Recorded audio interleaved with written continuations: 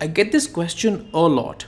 Take a look at these three Excel files that I'm working with. Each of these Excel files has a few junk rows on the top, and I'd like to remove the junk rows and then combine the data from multiple Excel files. Take a look, we have 2007 Excel file. It has got two junk rows on the top, and I'd like to remove that and combine the data. This is 2006 Excel file. It has got four junk rows on the top. I'd like to remove those and then combine the data. And here we just have one junk row. I'd like to remove that and then combine the data. The tricky part in this problem is that we have inconsistent number of junk rows on every single Excel file that we have. So we need a mechanism to be able to handle that. Let's just go take a look. How do we solve this type of problem? No further ado, let's start. All right, people, I'm in Excel right here. Let's just go connect to that folder that contains the three files. So data, get data from file from a folder. That's my folder. Click on open, and that is going to give me the preview of the three files. So at the moment I cannot combine, so I'm going to click on transform data, and that is going to land me in the Power Query window, and I'll start to work with those files. Now, even before I start to do all of the magic of the M language, let's just start to understand the bare fundamentals as to what logic are we going to form. So for now, I'm going to pick up, let's say 2006 Excel file, which is right here, start to clean that manually, a bit manually, and then pack that logic and apply it to the rest of the Excel files as well. And hopefully that should work. So I'm going to click on the binary right here to load that table. It shows the table right here, which is the data of that Excel file. And I can see that there are a couple of junk rows on the top. I'm going to click on the table to load the table and start to work only with this table at the moment. All right, if you've worked enough with Power Query, you understand that you have a function on the top right here, remove rows and remove top rows. And that gives you the ability to declare how many rows you'd like to remove from the top.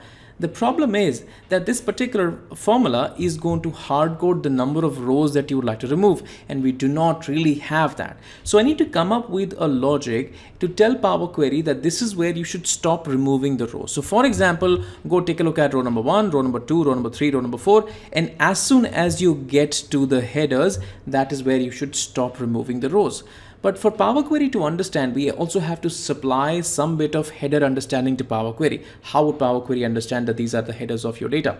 So what I'm going to do is, first of all, create a custom column right here. So add column, custom column, and start to play around with my data. So I'm going to write an underscore right here. An underscore simply means a record, not always in the context of the table. So currently we are working with a table and we are writing an underscore. So underscore simply means one row means one record. So if I now click on OK at the moment, I'm going to get a record. Record is nothing but the row of the data, and that's the entire row of the data with all the columns that I have. Now, I cannot really work with records at the moment because records contains the values and the headers. I just want to work with the values. So I'm going to convert the record into a list so that it becomes more convenient to work with that. There happens to be a function called record.toList. I'm going to use that and start to work with that. Click on OK, and the record that I had received, it has now become a list. Now, if you take a look at the list in row number 5, I can see that this list actually contains the headers that I have. Now, how do I tell Power Query that at this particular position, you have to stop removing the rows from the top? So I need to kind of perform some check, and the check is going to be performed by another function called list.contains_any. So I'm going to go right here and I'm going to say that, hey, now that you have a list, why don't you check that the list contains any of the possible headers or not? So let's just say that I'm going to write something like this. All right, what I've done is written a very simple function with list.contains_any, and all that I'm trying to say is that, hey, you have a list that you are working with, which is right here. Why don't you check in this list that do you have any of the two headers or not, date and profit? I mean, to increase the probability that the headers are caught, you can write more number of headers as well. But for now, I have just written 2. That means in the list, if you do find date and profit, that is the legit header row, and you can just maybe stop removing the rows from the top.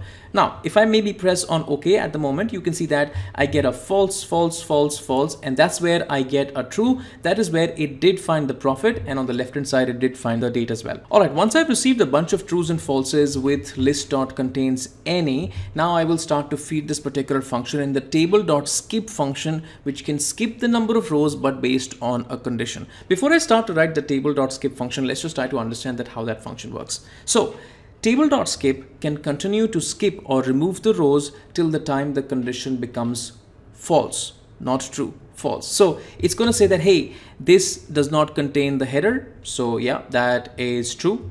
That's going to be removed.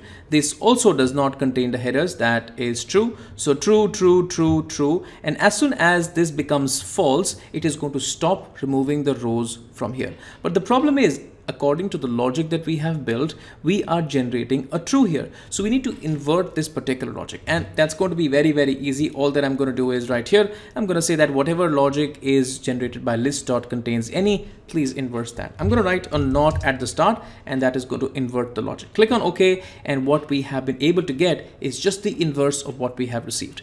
Now, this formula that we have it right here, we can feed this formula into the table.skip function to skip the number of rows as soon as you hit the first false. Take a look. So I'm going to make a new step right here, and I'm going to say something like table.skip. And in table.skip, the first part is which table would you like to skip, which is nothing but added custom. That is my previous step right here.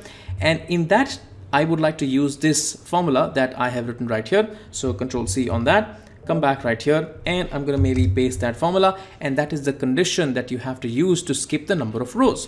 I close, I press enter, and you see that the number of rows have been skipped. So all the rows that matched the true, they were skipped. As soon as you got the first false, that is where Power Query stopped to skip the rows. Now, what we can do is we can copy this particular piece of logic, and this is the logic that we can apply to all the tables that we are working with. All right, to be able to do that, what I'm going to do is I'm going to duplicate this particular query and work with that. So I'm going to get rid of all of the steps that we have, and I'm going to get back to the source. And that is where we had the 3 tables, 2005 table, 6 table, and 7 table, and that's where I had to kind of do my magic. But at the moment, these are not tables that Power Query can read it. These are the binary Excel files, right? These are binaries. So I need to convert the binaries into a table first before I can start to work with them. So a very simple function. So I'm just going to create a new step, and I'm going to say something like table.transform columns, and I am trying to go inside this particular column called the content column, and every single binary should be converted into a table so that I can read it. And the formula for that is excel.workbook. So I'm going to say something like excel.workbook, and this is going to be wrapped in the content column. I have to tell which column that I'm trying to work with, of course, and that is pretty good. Close the bracket. Close the bracket and press enter. Miss the bracket right here, press enter, and now what we have been able to get is nothing but a table in which the sheet lies. So if I can expand that table, click on OK, and that is where I can take a look at the table where ideally I have to skip the number of rows. So that's my first table, that's my second table, inconsistent number of rows, and that is my third table. Now, what do? We create a new column, add column, a custom column, and the formula that we used just a while ago was table.skip. In table.skip, if you remember, the first part was a table. In which table would you like to skip the rows? So here is a table, here is a table, and here is another table. All of these 3 tables are there in the data column. So I'm going to say something like table.skip, and I'm going to say the column that I'm trying to work with is data, which contains 3 tables. In each row of the table, I'd like to write the logic that I just copied from there.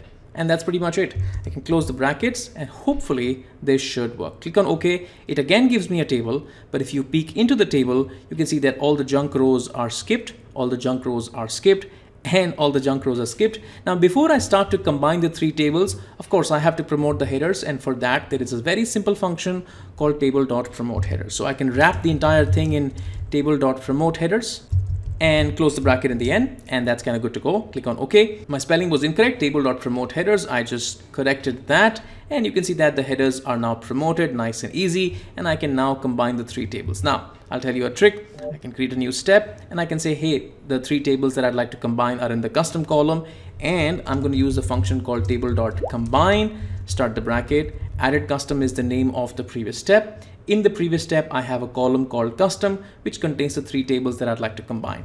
And I'm going to maybe in the square bracket write the name of the column, close the bracket, press enter, and here are all the 3 tables combined with the top junk rows removed. That is pretty damn awesome.